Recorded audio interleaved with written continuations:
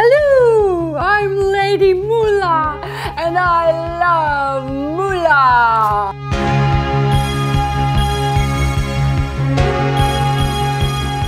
What I really love about moolah is giving it away.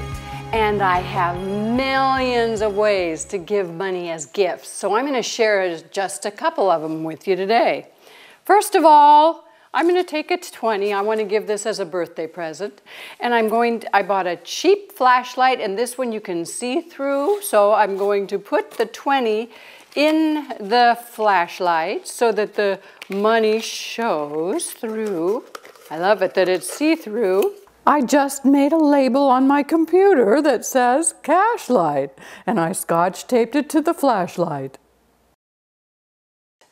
Oh, I love that! Have you ever heard of being well-heeled? It means that you got lots of moolah. So I found these cute little high heels, and I'm going to put a 10. This is going to go to a little girl it's her birthday in our neighborhood. I'll put the 10 in there, and I'm going to call it well-heeled.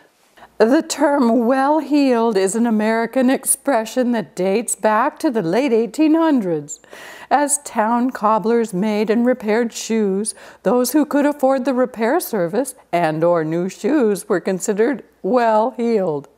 Well-heeled is the opposite of the American expression down at the heels, used in the 17th century. The heels on the shoes of the poor were often worn down and differed from those of the rich who were able to maintain their shoes or afford new shoes while the poor could not. And my last little hint is some mashed potatoes, instant mashed potatoes. And I'm going to just put the money down you'd wrap up the money in plastic wrap so that you could actually use the potatoes.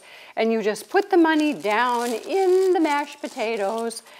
So I'm going to put about 50 in here, and this is going to go to might make a nice anniversary present. I printed the word cashed to cover mashed.